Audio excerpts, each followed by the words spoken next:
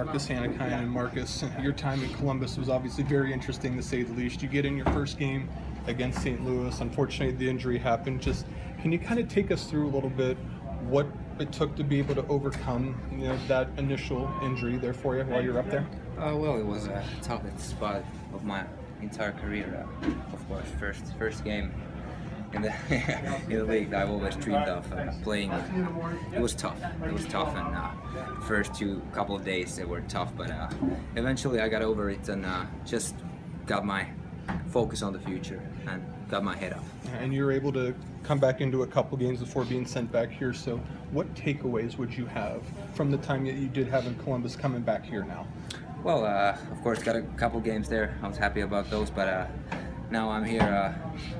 I'm happy to be here, getting more minutes and playing power play and penalty kill and getting more, like I said, more time on the ice. So that's always welcome. Did management or coaches have a message for you on something that they wanted you to work on specifically while you were here? Well, I think the most important thing is to get the rhythm back. I haven't played in a long time, big minutes, so I just gotta need conditioning wise and of course self-confidence.